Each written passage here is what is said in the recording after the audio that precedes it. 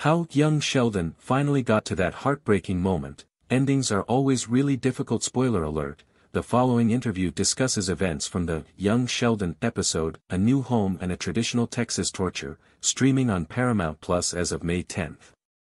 We knew it was going to happen, since it was foretold on The Big Bang Theory, but that didn't make it any easier to say goodbye to one of Young Sheldon's original cast members.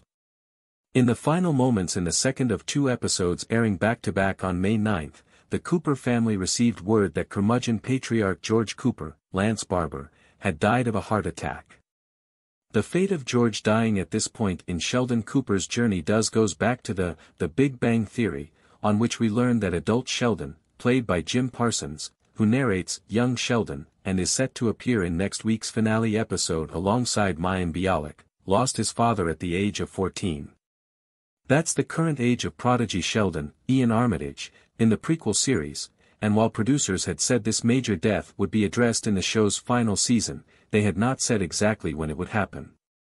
Now that this heartbreaking loss has happened, Young Sheldon will next say goodbye itself in back-to-back episodes airing on May 16th, as well as facing the tasks of saying goodbye to the rest of the cast, though its spin-off, Georgie and Mandy's First Marriage, is set to air this fall on CBS, and send Sheldon off to his future at Caltech.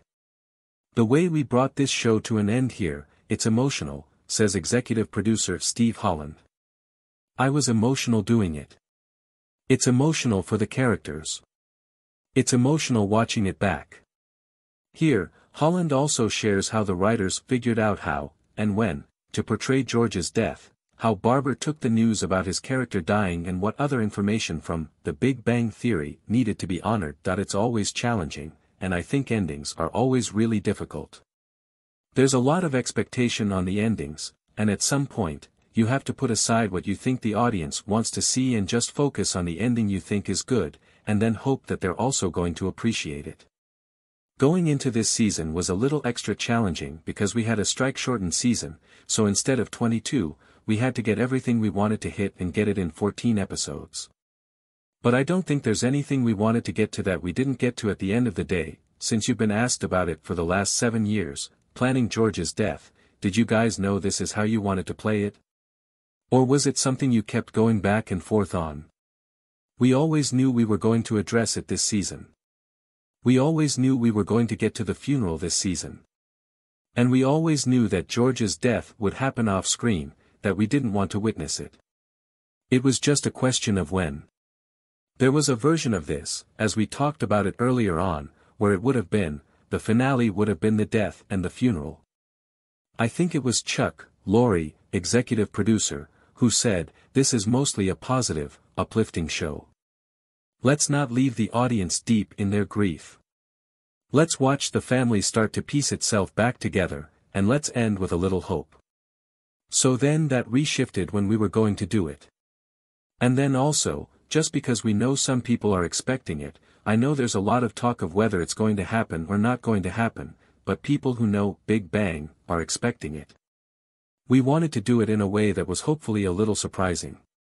So that's why it happens at the end of episode 12, we thought maybe we can catch people off guard. Even though they know it's going to come, maybe they won't see it coming then. Touching on Big Bang, we've known that George died when Sheldon is 14, but were there other details from the show that you had to live up to? It was pretty much just his age. And to be honest, even Big Bang canon isn't entirely consistent. It got more consistent.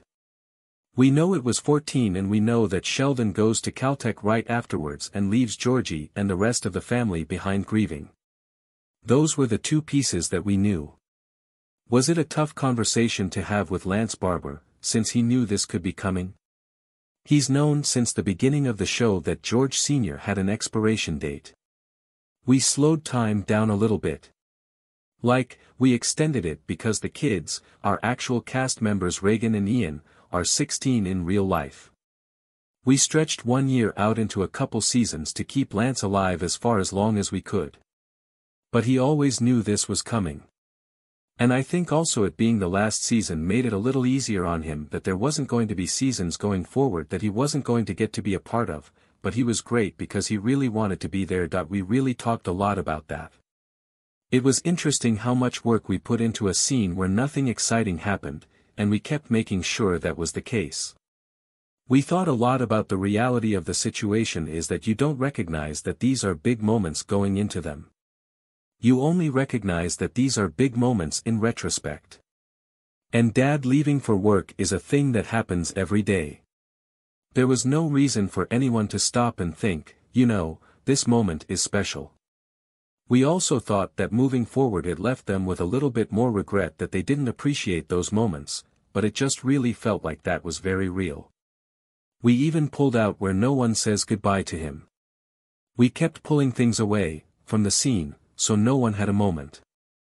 For Missy, he offers her a ride to school and she says she'll take the bus.